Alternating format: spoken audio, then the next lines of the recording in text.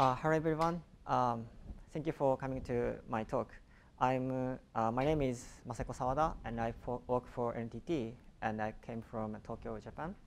And in this session, I'd like to talk about transparent data encryption in PostgreSQL. And this feature is kind of a new type of built-in encryption feature in Postgres. And I'm proposing this feature to Postgres hackers, and the feature is under discussion right now. And in my talk, my talk focuses on the mainly Postgres internals and my proposal of TDE. And before getting into my proposal deeply, let me explain about the basic database security and the security threats. And database server is always in danger of many security threats. And there are many security attacks. Like, for example, database SQL injection attacks and storage media theft and eavesdropping attacks between client and server. So many security threats. And encryption is the most famous security solution to protect the data stored in the database or server from being revealed. For example, when the disk theft or eavesdropping attacks. And database data could exist on everywhere. For example, on disk, data exists on disk and on DRAMs and CPU cache and even on networks and application server. The security threat that we can protect completely depends on the how and where we protect encrypt the data. So, for example, if we encrypt on network, like for example using the SSL, we can protect the data from the packet sniffing attack. But on the other hand, the data on disk is not encrypted. So if malicious user logged in the user, log in the operating system and leads the file directory, so they can get the data.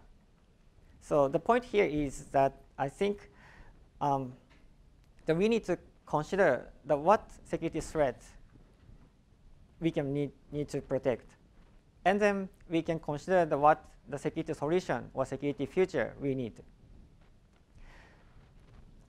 And to protect the data from disk theft or leading the file directory, so we can take the way of a data at rest encryption.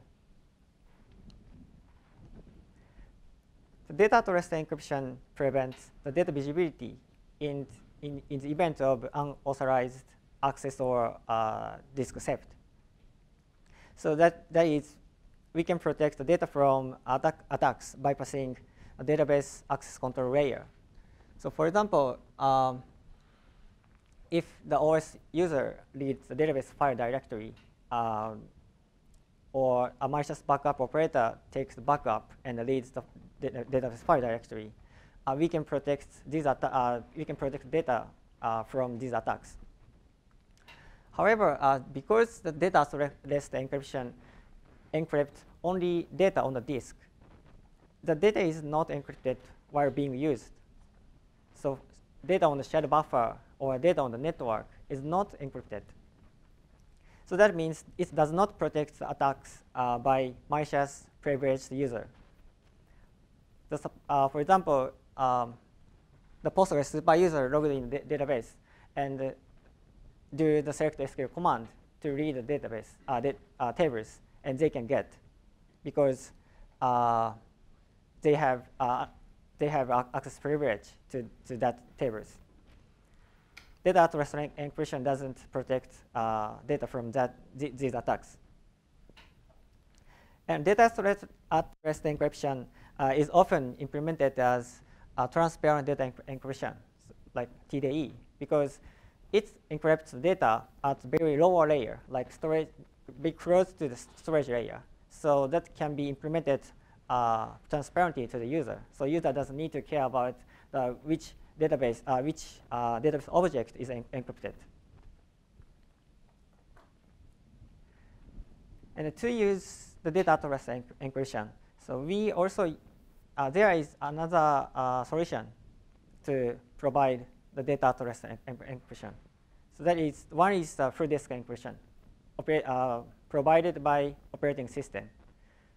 For example, in Linux, we can use dmcrypt. So what difference between the full disk encryption and in-database transparent data encryption? I think the difference is there are two differences. The full disk encryption is completely platform dependent. I think, yeah, I'm sure there are another solution that is not that is platform independent, but usually if we use Linux, we need to know about dmcrypt. But if we use Windows, we need to another solution. And full disk encryption doesn't protect data from logged in OS users. So even if we use the full disk encryption, the logged in OS user can read the file and get unencrypted plain text from plain text of the data. But if Postgres has its in-database transparent data encryption, it will be platform independent, and we can protect the data from logged in OS users. That's very powerful. And another solution to provide transparent data encryption is to use PGCrypt. PGCrypt is actually the set of function providing a set of cryptographic functions. It's very convenient, and I like that. But it also requires the application code or SQL so that they call the PGCrypt functions. It sometimes could be a problem because, for example, when database migration, Japanese customers often ask me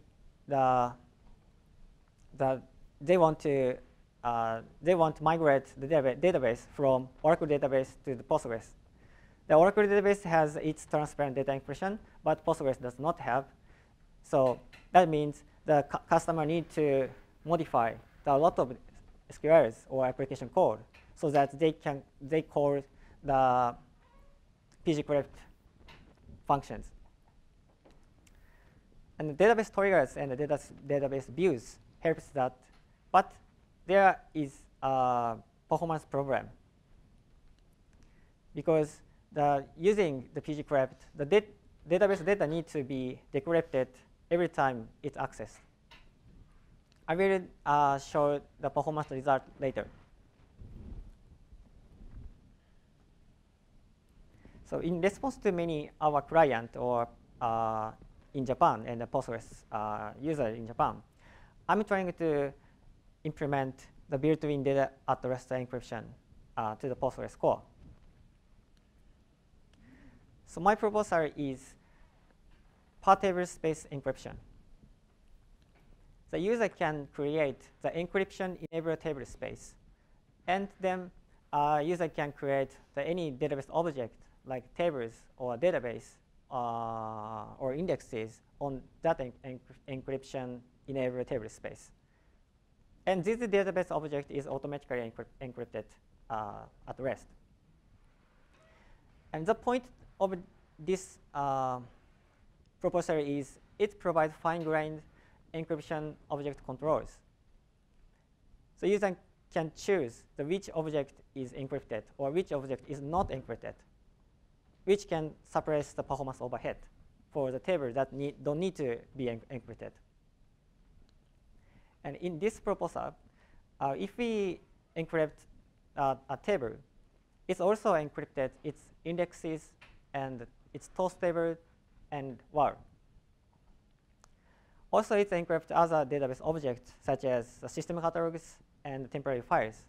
I will explain about system catalogs, temporary files, encryption later.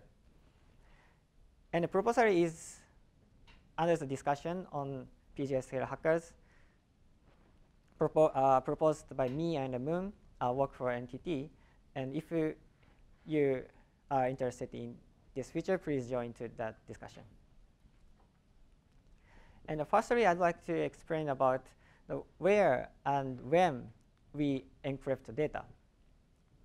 This diagram roughly shows the Postgres basic I/O architecture. Postgres has its shared buffer to share the table or index data among the, all Postgres processes. And operating system like Linux has its page cache. And then we have a disk. And the backend processes reads Postgres, reads the pages from the shared buffer and modify them. So makes the buffers dirty. And the Postgres BG background writer periodically writes the dirty pages out to the kernel page cache. And dirty pages are eventually flushed to the disk. It's done by, for example, checkpointer or kernel thread. Our proposal is to encrypt the data between Postgres shared buffer and OS page cache. So when every time we write to the shared buffer data to the page cache, we encrypt it. And when every time we read the data to load the data to shared buffer, we decrypt it.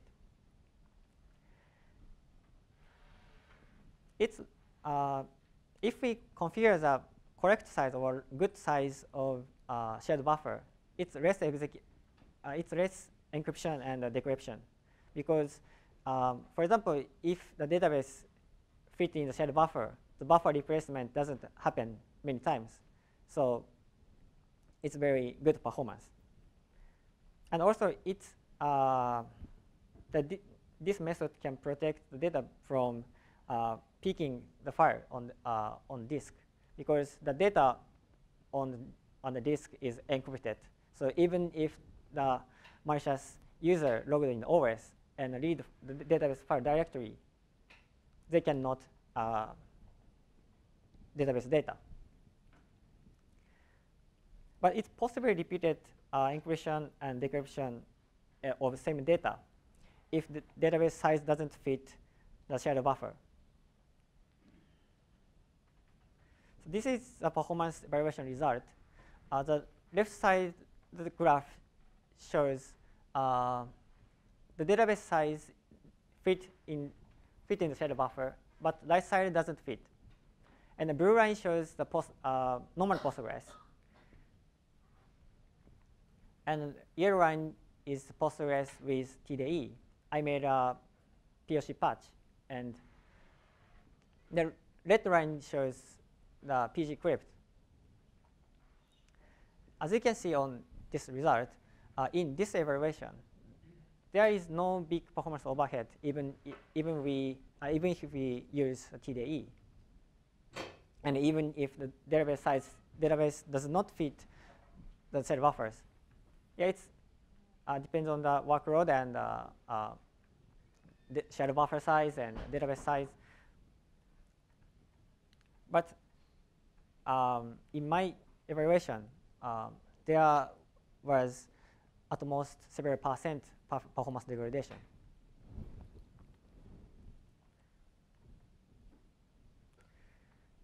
And next is how to encrypt.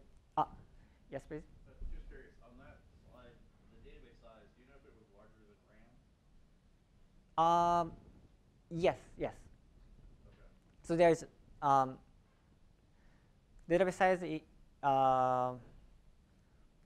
size is the less than shared buffer, but the higher than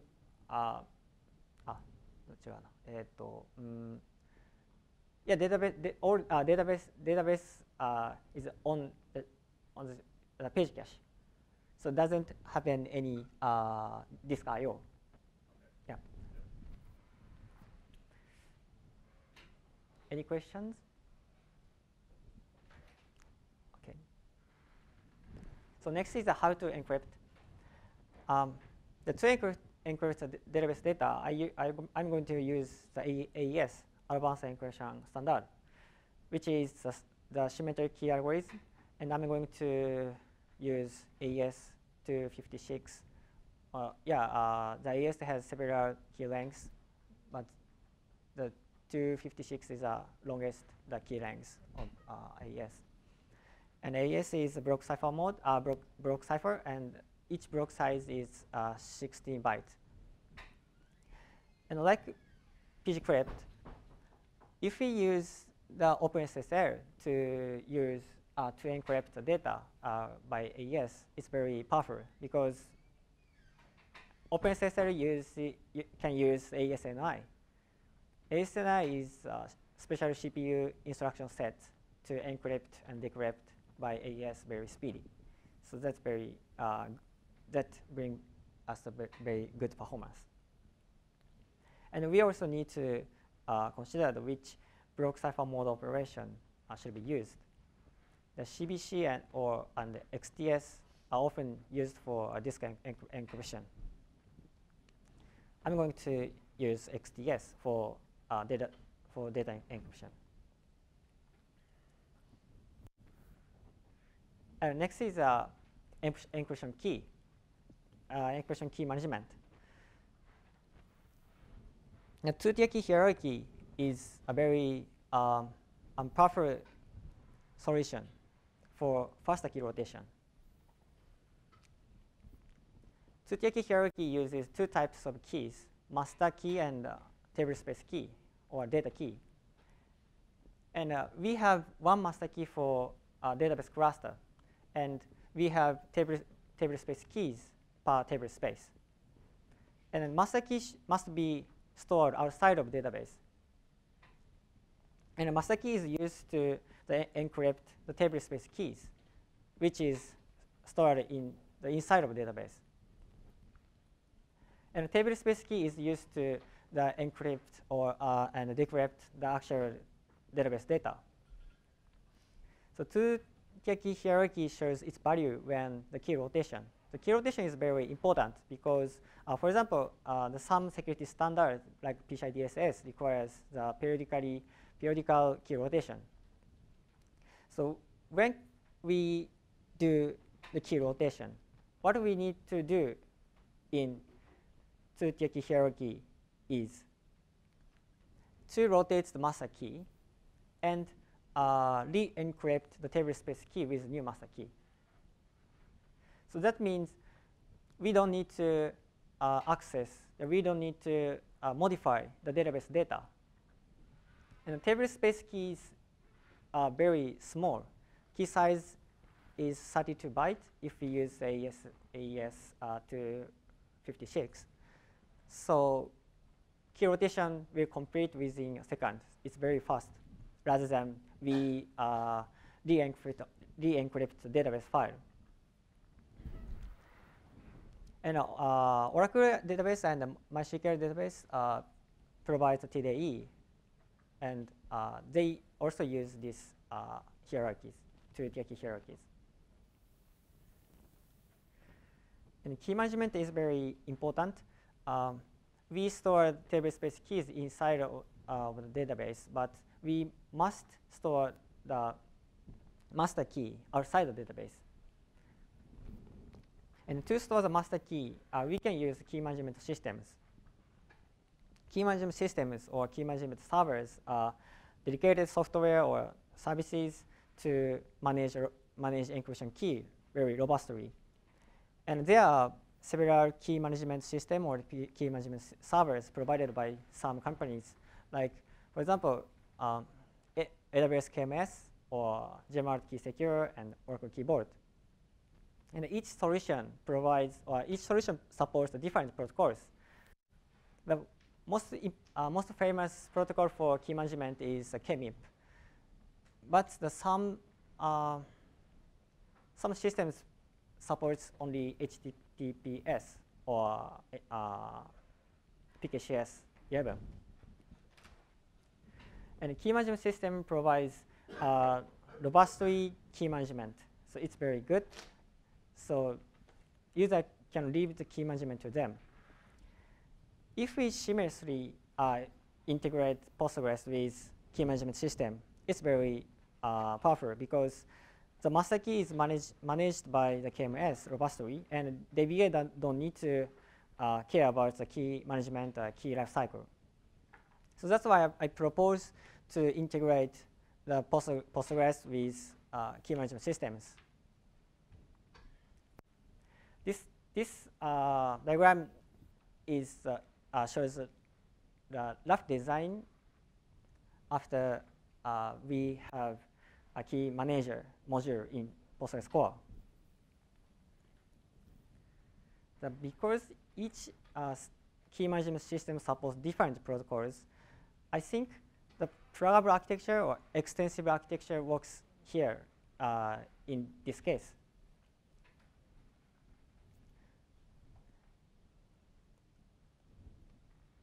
And the Postgres has a buffer manager and storage manager and maybe buffer manager and storage manager, and maybe we will have encryption module. And the key manager module is a new module I added. And the key manager manages the two types of keys, the table space keys and the master keys. And also it manages the key management plugin. So let me explain briefly the startup sequence of key management modules. When Postmaster startup, the key manager get the master key from the external services via key management API, like getKey API. And it stores the master key into the shared memory. And after that, every Postgres server could access to the encrypted tables, need to read the encrypted table space key that's stored on the disk. And they decrypt the encrypted table space keys with a master key. And table space key is stored into the local memory.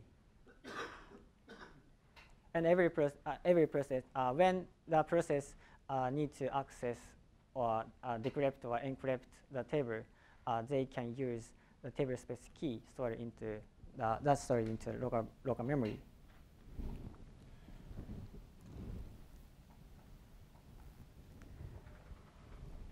In this architecture, we cache the keys, especially for we cache the master key in the shared buffer.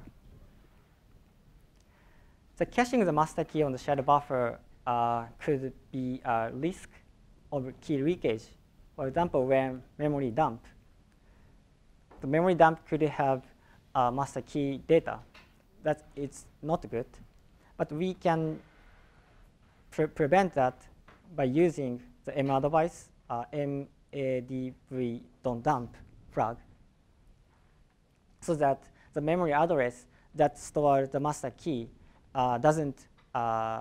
is not included in the memory dump.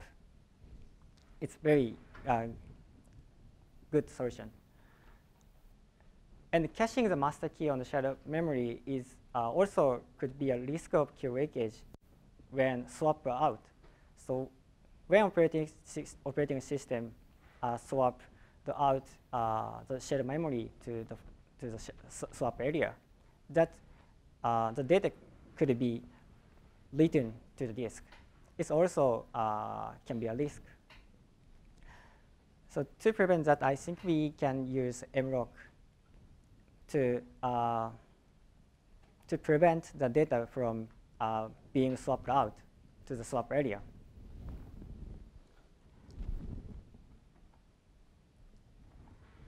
And after the master key is cached into the shared buffer, so backend process or every Postgres server process get the encrypted table space keys from disk and decrypt all of them using with the master key.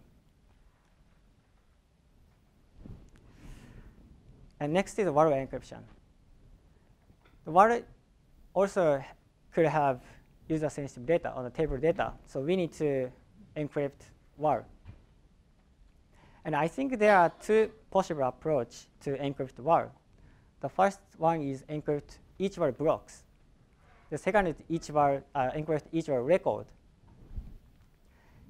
In the first approach, so if we encrypt the var blocks, we insert var record into var buffer, and then encrypt and write to the disk when writing to the disk. In this approach, it could require to encrypt var data every commit time. Relatively not good, but the encryption can be performed by asynchronously by var writer process.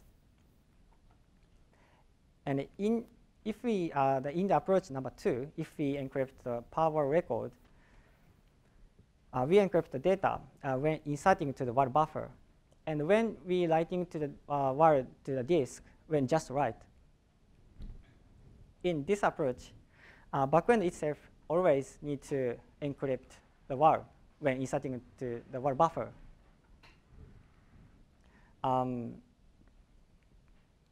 But it doesn't encrypt var that is not pertaining to encrypted tables. In terms of security, it will be more secure if we use the same encryption key for var encryption as that used for table. So that is, if we use if we encrypt the table with table space key A, we also encrypt the var using the same key. It's more security or more secure. So given that we use the same encryption key, only approach number 2 seems to be possible, because when writing to the disk, writing the var buffer to the disk, we cannot find out what data exists in the var buffer exactly. So I'm going to use approach number 2, so encrypt var record. But I also compared them in terms of performance, so between number one, the first approach and the second approach.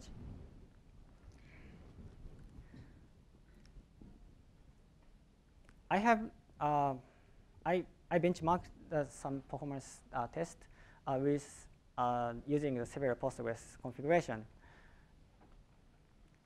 And in this performance evaluation, I located the PGVar directory to the temp.fs in order to avoid the I/O bottleneck. And for the graph, the y-axis shows the ratio of the execution time of normal Postgres to the execution time of encrypted enabled Postgres. And the 4 blue bars in this graph, and from left side, the most left side is the normal Postgres. And the next one is the Postgres with encryption, and it's encrypts the each var blocks. And next is the Postgres with encryption, and it's encrypts the per var record, each var record. And the next two bars shows the the var record encryption, but it's only half of var is encrypted, or 1/5 var is encrypted. And the workload is insert heavy workload. Each transaction insert a few records and commit. And as you can see on this result, the performance degradation in this performance evaluation, there was at most 7% performance degradation. And less encryption has a good performance. This performance degradation might be big, but it's not common use case because I located the PGVar directory on temp.fs. So if I locate the PGVar directory on the HDD hard disk, there there is no big performance overhead. Even if we even if the Postgres encrypt the tables data and the vars, there is no big performance overhead. So the conclusion, this means the encryption overhead is very small compared to disk I/O or while writing. So conclusion here is that we can ignore the wire encryption overhead in the normal use case, very common case, regardless of these approaches, or power record encryption or power or block encryption. But in the future, if we write the wire to the very fast storage, like for example, persistent memory, we might need to consider the wire encryption overhead. And in wire record encryption, we also need to consider what part of the wire we should encrypt. The wire format has been changed at Postgres 9.5 or 9.6, and this is the example of the update wire of the heap update when wire level is logical. Wire format, wire record always start with the header part, header data, which consists of wire Xlog record, which is a fixed size header, and could have some header data. And block data follows that, which could have a full page image or tuples itself. And finally, main data follows. That could that have read operation, for example, Excel heap update or Excel heap insert or Excel heap delete. And the main data could have tuple data. So what I want to say is the user data could exist on the block data and the main data. So we need to encrypt at least two parts. To encrypt the wire, I think there are some some strategies, some approaches to approaches. So choice one is encrypt all whole wire record. But it's this approach is not good because I think it requires a big change of wire format and big change of the writing the code around writing to the wire. So I don't think it's a good idea. So the choice second choice is to encrypt only block data and main data, and like this. It also needs to add a flag to the Xlog record, which which indicates that hey, this wire record is encrypted. At first glance, this approach is very straightforward and looks good. However, we should consider the front-end programs that could read the wires. For example, PG rewind and PG wire dump. This utility command read not only the header data, but also the main data. So if we take this approach, we need to change these front-end programs so that they can obtain the all encryption keys from the external server. So that could be very hard part. So the choice three is third choice is to move the first of the main data to after the header data, like this. The front-end program does not read the full page image or the tuples data itself. So if we move the first of main data to the header just after the header data, it's very good. And we encrypt the remaining the data. At least the front-end programs like PG Rewind and PG var dump doesn't need to decrypt var in this format. But I'm not sure that it's possible to rearrange the var format right now. Maybe there is historical reason we have a main data at the very end of the var. I'm not sure. And the next is a temporary file encryption. Temporary files also could have user-sensitive data because temporary file here means intermediate query result, like sorting, while sorting, or logical decoding could also spill out the intermediate decoding data to the disk. So we need to encrypt. But the temporary files are written bypassing the shared buffer. So we need to encrypt the individually temporary files. To encrypt the temporary files, I think we can use something like disposable key to encrypt the temporary data rather than using table space keys. Because the temporary file can have multiple table data. So we cannot use the one table space key to the temporary files. Disposable keys generated randomly by backend process before use, and it lives only during process lifetime. It's not problem because the temporary files need to be read the particular backend. So we don't need to share the encryption key for temporary files among the other backend.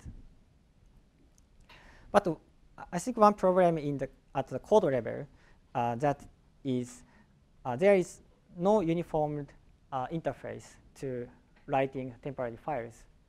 So, for example, the tuple table slot, which used while sorting, and replications, logical replication, each module calls the write system call individually. So if we need to encrypt the temporary files, we need to modify each every modules. The patch is proposed by, I think, Anthony from Cybertech proposed to uniform interface to write the temporary file, which is very good. And the last thing is encryption, system catalog encryption. The system catalogs also could have user-sensitive data.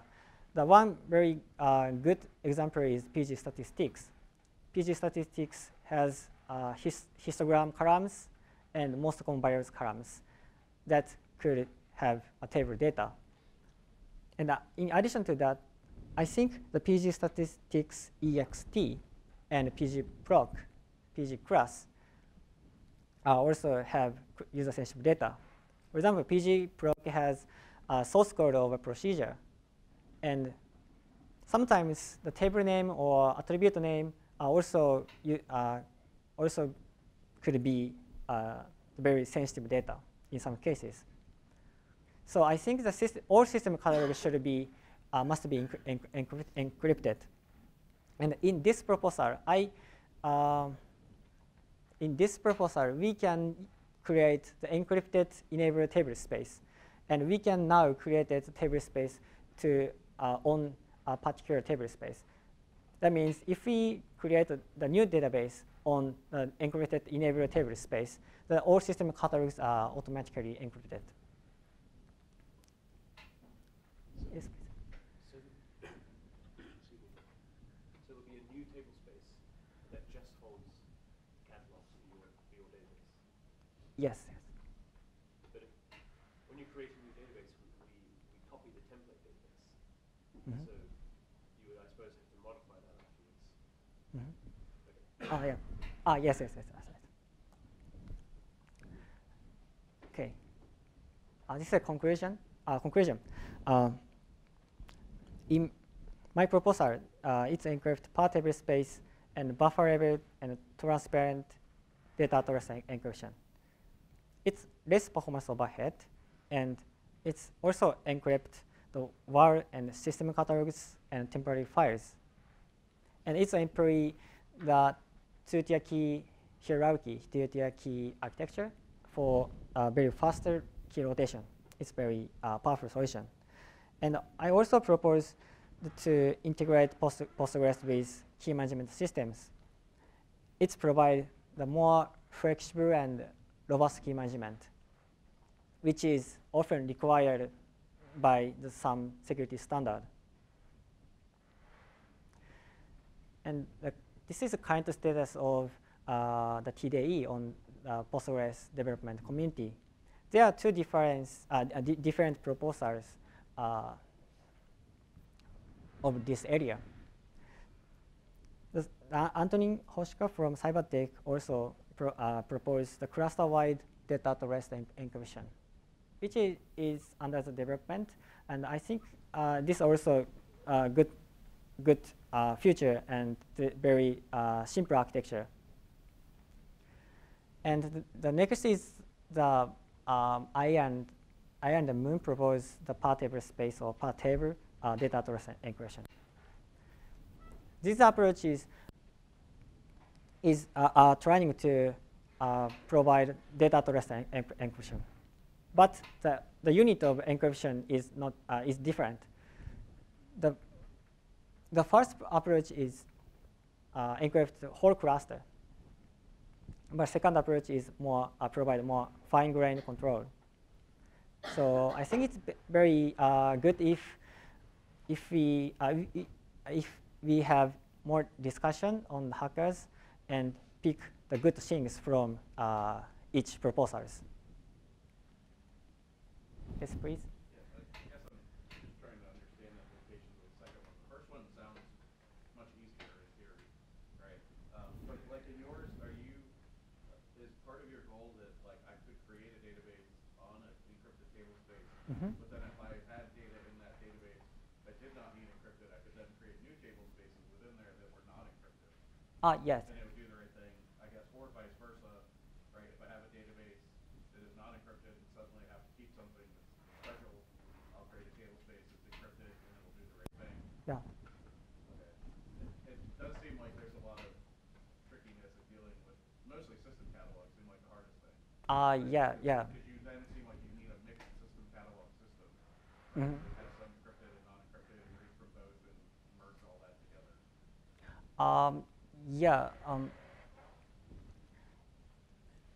Yeah, that's true. The system catalog encryption is very hard part. Yeah, I think it's not problem even if this system catalog is encrypted or this system catalog is not encrypted, because we also have encrypted table or not encrypted table. So it's I think it's the same things. Yes. I wonder if there are some strange circular problems if you have a special table space for the system catalogs, but in order to look it up, you need the table space catalog. Mm-hmm. So there's a bit of a circular problem. I wonder if you need to have a special table space which isn't in the catalogs, or it is in the catalogs, but you don't need to look it up. Like you know how we have a default table space. Maybe we could also have a default secure table space. Yeah. I don't know. Yeah. Could we partition the catalog table and have every table space as its own? I guess that makes logical sense, but There could be a in certain practice problem it there. could be really complicated. Yeah, I mean, anytime you need system catalogs in order to understand the system catalogs, you get really confused, right? I mean, Yeah, and there's like certain areas, like things like speaking statistics, right? Like some of that at times it gets written out to disk or not. So now you're saying like you need two methods of that essentially, right? Because one will have to be encrypted, the other one wouldn't be. So you'll need to know that somehow. Yeah, I think it's the hard part is could be global system catalogs. like PG table space or PG database, that system characters are created at init DB time, and we cannot move the table space. So if we want to support that, I think we need to make the init DB to get the master key or encryption key. I think that could be very hard part. I guess if you don't mind my asking, is there a reason that the first one, I mean, you guys are doing a lot of work on the second one, which if you can get it to work, sounds like it'd be better. But is there a reason that the first one doesn't meet your needs, short of just like, well, we also have a lot of unencrypted stuff that we don't want to pay the overhead? Is there something more to it than that, or it's just basically that? So why don't you run the first one? Why do you want to use table spaces? Why do you want to make it optional if it's so hard to do it? Yeah, I think that can more less performance overhead, and the per table space encryption is more less performance overhead. So you want to make the performance overhead optional? Yes, and I think the first thing actually specifies the key when you are starting the instance, right? Essentially, it gives you like environment variable or something with a key, which means like you don't have things like key rotation, whatever, right? Because you have no way to. I mean, like it's very simple to. Okay, but you could add key rotation to the first proposal. It would just be a single key that gets rotated.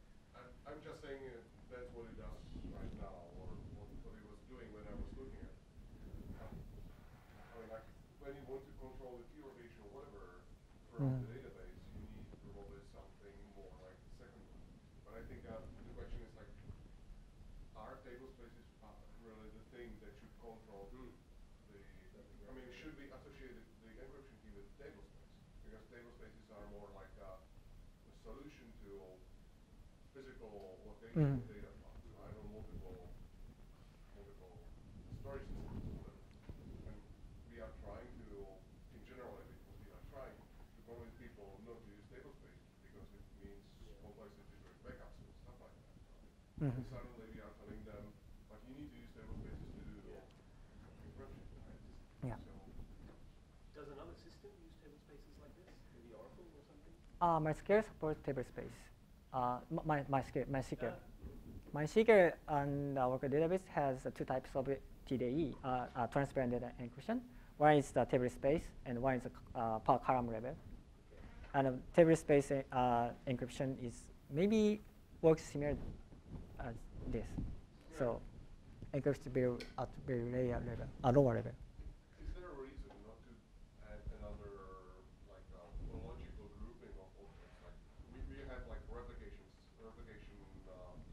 obligations, right? Yeah. Which is like this group of tables will be replicated. Why don't we do something like that for encryption, right? Like encryption group. It would be logical, and it would be completely unrelated to table spaces, something like that. I see table spaces as not the right abstraction. So on those other systems like Oracle, I think a table space is one big file. Well, but it's whereas for us a table space is a directory with any number. I see. So it seems to make sense if you've got one big file to control whether each file is encrypted or not. It sort of makes sense on those systems. It makes a little bit less sense on our system, I think. I don't know. I feel like that's not the hard part, right? The hard part is to develop our shared stuff. So like it's the global shared stuff where like the abstraction becomes very easy in Postgres' implementation simply because if you could just define this at the table space level, I don't think that conceptually is that difficult, right? Like, and even in the catalogs themselves, that may not be that difficult, except that we have so much stuff that is shared, across databases and across like those global files. I think that's what it seems like if you didn't have the global stuff. I think you also said that the encryption happens essentially when we are writing stuff out of the shared buffers to the operating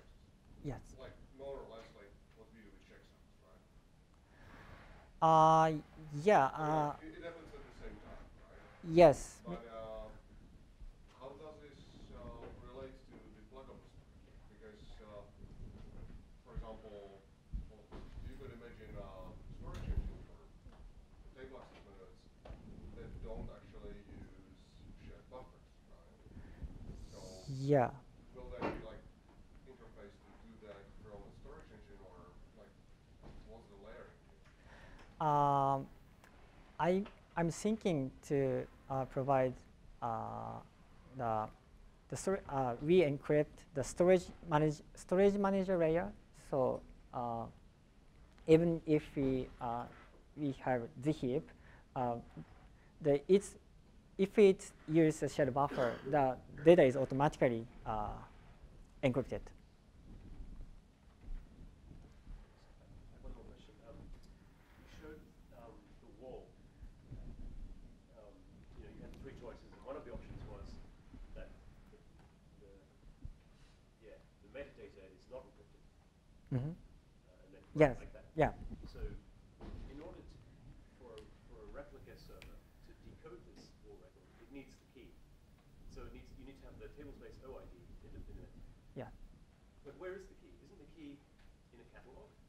I'm thinking the key is stored into the print text file, like after being encrypted, and for example, PG-based backup, including the table space keys, but the master server and the standby server need to connect the same key management system to get the same master key. Okay, so key rotation is not done inside the database.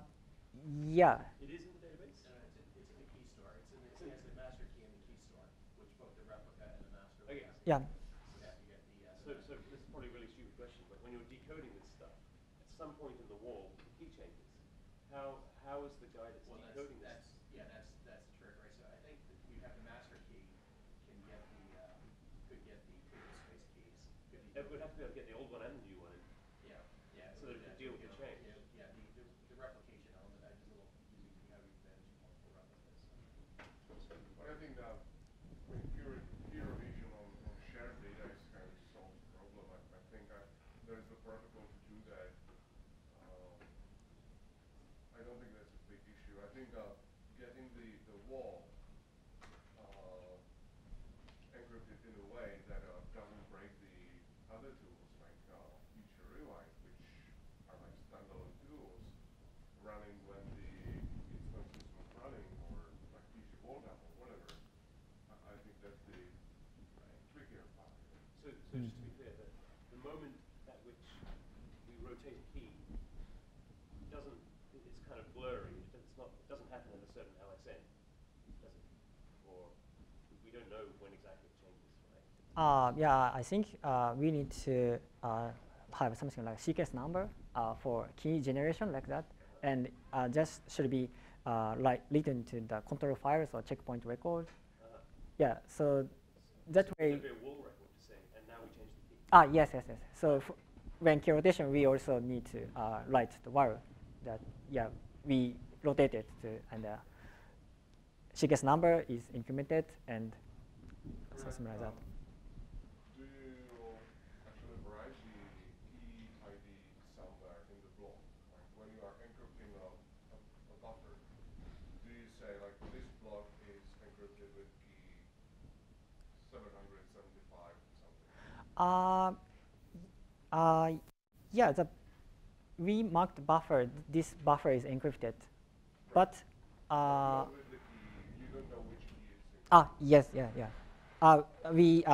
I don't have not have which key is used in the buffer.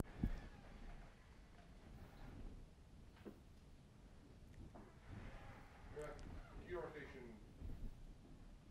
as I have seen, works in a way so that you know which piece of data is encrypted with which key, and then when you rotate the key, you essentially change the key for new encryptions, but you still can kind of decrypt the old data using the old key. Yeah, but encryption key is not changed. A table space key is not changed unless it's dropped. because, for example, even when the key rotation, the decrypted key table space key is the same, is not changed. Just the master key. Oh, okay. Yes, just master keys rotate. You re-encrypt the child key or the Yes, yes. space keys, yeah. That's right. Okay, okay. Yeah. Any question? What is already time? Yeah. Thank you.